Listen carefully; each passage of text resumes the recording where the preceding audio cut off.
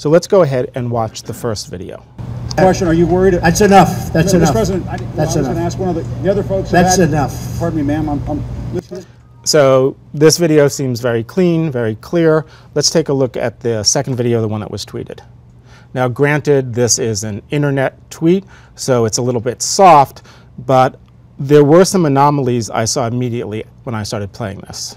So the first thing that struck me was there's no audio, and anytime you tend to shift the speed of a clip, which is what I believe has happened here, it's easier to hide that if you don't have the audio.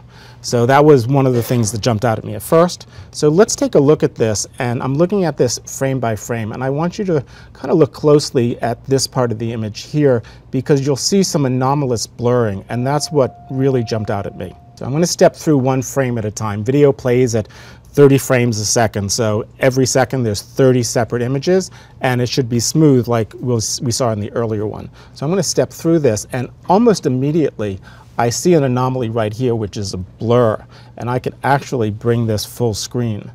And right here you see as she's turning her head, we lose some of that sharpness, okay? And that indicates to me that it was slowed down, because you get that blurring of 2 frames. It's one of the anomalies that if you slow something down and you don't do it correctly, you see these double blurred images. Let's continue to step through and see what we see.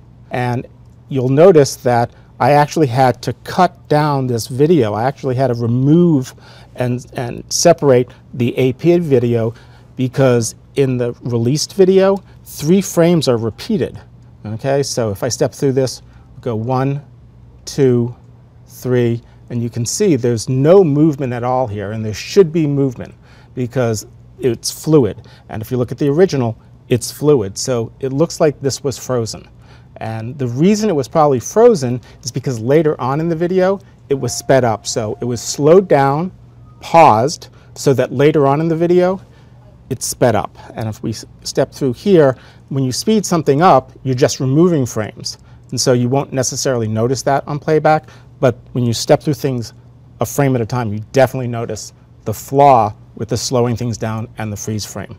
Another way that I examine this is I put them side by side on the same sequence.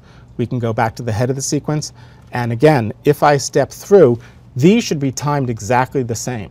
But as we go through, you'll notice that there's starting to be a little bit of a lag over here on the left side on the video that was tweeted by Sarah Sanders, whereas the right side, the AP video, the original video, it actually is moving at a standard speed. And the reason, again, is you'll notice later on that when he turns his mic away or turns his body away to hold onto the mic, it's sped up a little bit, which makes it feel a lot more aggressive.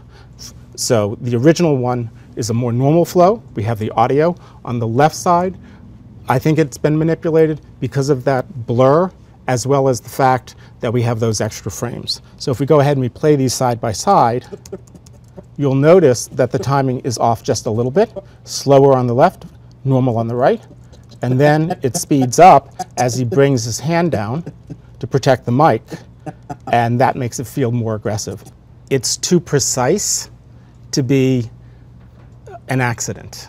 It slows down just at the right point and freezes at just the right point so that it can be sped up to make his actions look more aggressive.